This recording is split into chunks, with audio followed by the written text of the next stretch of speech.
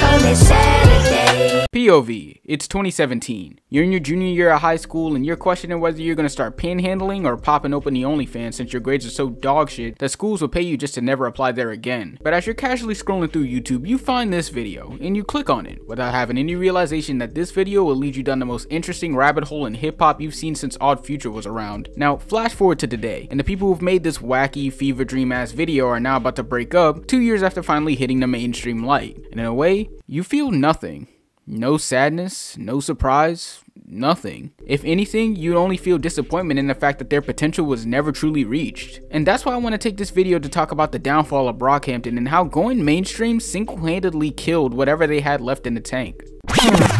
Alright, so if you don't know who Brockhampton is, that's fine. I mean, can I really be surprised at their relevance when their last and objectively best album dropped and could barely hit 30K first week with barely any promo? I mean, for a project that took 2 years past their peak to come out, it's kinda disappointing to see that you couldn't even pull past Young Boy sales, and that nigga drops about every other week. But basically, Brockhampton is a rap collective, or as Kevin likes to call it, a boy band, that consists of 13 dudes that make music for Tumblr nerds, and they've been around for a while, to be exact since 2010, with their first mixtape on streaming coming out back in 2016, was All American Trash, which in all due respect sounded like fucking trash. And during their tenure, they've also had a slew of notable projects such as their Saturation trilogy back in 2017, their experimental project Iridescence back in 2018, and their mainstream hit Ginger back in 2019 that basically peaked their entire career, all thanks to that weird quirky wave niggas was on that had y'all motherfuckers thinking that Rex Orange County was good, but in reality he's just a sex offender. But yeah, for as long as I've been following these dudes, I've seen a pretty steady yet gradual rise to stardom, desperate to then slip and fall so hard I'm pretty sure that their career needed a life alert. And it's crazy to see because production wise their music has gotten significantly better over time, with them collaborating with A$AP Rocky, Danny Brown, and JPEG Mafia on their previous album to make an amazing collection of tracks. But unfortunately, due to the internal issues and people simply not giving a shit, they kinda fell off. Now, around a year ago, Brockhampton announced this inevitable retirement, and I'm not gonna lie, I was not surprised, hence the word inevitable. I mean, let's be real right now, music groups, especially rap groups, just don't last that long in the music business. I mean, there's too many heads that are gonna wanna do their own thing, and in Brockhampton's case, one of those heads are gonna get kicked out for sexual abuse, but we're gonna save that mouse couture for later. And then add in the fact that Kevin promoted this ideal of being a boy band kinda just doesn't sit right within the hip hop scene. Not saying that it's wrong, but it's an image that people aren't really looking for in today's music. I mean, maybe if it was 2013 when One Direction was popping, they could have ran with it, but not even white girls with the dusty ass Air Forces are bumping them dudes anymore, so it's obviously not going to be that sustainable. But for what it's worth, they gained a strong cult following with their persona seeming to be more relatable and casual in comparison to other hip hop acts in 2017. I mean, even I was closely following them back then, really being glad to be part of this low-key section of hip hop that had so much potential. And then just taking a look at their music back then, it was so different and in a way it felt relatable, seeming like a mashup of tracks just made by a group of friends, kind of like how me and my friends used to be back in high school, except it actually sounded good. The production across the Saturation trilogy was so fresh and fun, really taking those weird angles of Odd Future, the boom bap sound of old school hip hop, and the pop energy for the summertime that made these albums something for just about anyone to get into. And the different characters we got in the vocals really allowed these tracks to stand out, whether it was the frontman energy that Kevin dishes out with tracks like Star, or the strong lyricism from Amir that carries multiple Brockhampton tracks, or the loud abstract energy that Joba dishes out to give countless songs so much flavor. It's like I was getting a complete nostalgia trip back to the early 2010s when Odd Future was making music with the same flair that allowed them to stand out, and it's also responsible for why guys like Brockhampton even exist. And then moving forward to 2018 when they finally found some identity with Iridescence, taking this more avant-garde approach to modern hip hop using heavy bass and high energy while also taking elements from electronic music to make some of my favorite Brockhampton songs ever, such as New Orleans, Jouvert, and Vivid. And at this point in their career, it truly did feel like the sky was the limit for them. Like what they dished out was some of the best experimental hip hop I've heard in a long while, and they could only get better, but unfortunately I was only half right. Now flash forward to 2019, their stardom is rising and it seems that they finally hit the mainstream light. And you guys remember how I said that the quirky niggas was taking over? Yeah, well that section of the hip hop community definitely did help give Brockhampton their flowers, with them riding off the coattails of hype from Tyler the Creator's 5th studio album Igor, and the sudden rise of dudes like Blood Orange and Rex Orange County. And when it finally became Brockhampton's time to shine, they definitely made their name name heard with their 5th album Ginger, which looking back at it now was horribly overrated. I mean, don't get me wrong, it has some solid tracks such as Boy Bye and If You Pray Right, but I feel like the relatability and the fun aspects from their previous albums just wasn't in this one at all. And I think it's because their fanbase has become filled with so many dorks who dress like this that trying to ride that avant-garde wave they had with Iridescence just wouldn't work anymore. Then add in the fact that Amir Van, the beloved lyricist, was kicked out because he can't keep it in his pants, it was like there wasn't any serious flair left in Brockhampton that really could have made this project any more special. Now we flash forward to today with them prepping up for their final album drop after constant blue balling from Kevin that honestly was starting to piss me off. And after their forgettable yet still very good album Roadrunner, nobody really knew the direction that the group could go. I mean, as stated before, there was no hype and barely any promo around for Roadrunner in the first place, but they're obviously seeming like their limelight has dwindled. And it's for a slew of reasons. For starters, COVID completely fucked up their entire business model, because I think Brockhampton's biggest aspect outside of dropping music is doing tours. And when everything is shut down due to an airborne virus fucking millions of people in the ass, there isn't going to be much touring going around. And then add in the fact that they didn't drop not a damn thing during 2020, basically tossed them outside of the mainstream circle because they had no way to ride the coattails of their hit single Sugar. So in a basic sense, they were fucked. They had nothing to do, nothing to ride on, and nobody knew what they could be planning since they practically went silent after dropping the tour. And then over time you could see that some members were starting to get more limelight than others, especially Kevin, with him basically becoming the face of the entire group and even having his own separate management and collaborations from everyone else that basically put him one step at everyone in a race for a secure career once the group dissolves. So now here we are with 13 dudes prepping for Friday, November 18th, when The Family finally drops and the group is officially done for. And it's a shame because although they were basically a new age odd future, for what it's worth they still gave the Gen Z some timeless bangers and could have possibly secured careers for others aside from Kevin Abstract, such as the producers Kiko, Rommel, and Jabari. And I saw that Merlin dropped a single a long while back to kickstart his solo career, but if I'm being honest, if that's the best he's got, he might as well hang it up. But at the end of the day, nothing good can last forever, and especially in music, boy bands will never last forever. That's why Mindless Behavior came and went like an MK Ultra experiment, and with the singles that we've got so far for the final album, I'm honestly concerned with the direction this project will go, because as of right now, all I've heard was Kevin Abstract, and seeing the track list, it's only 17 songs for 35 minutes, making each song no longer than 2.5 minutes tops. So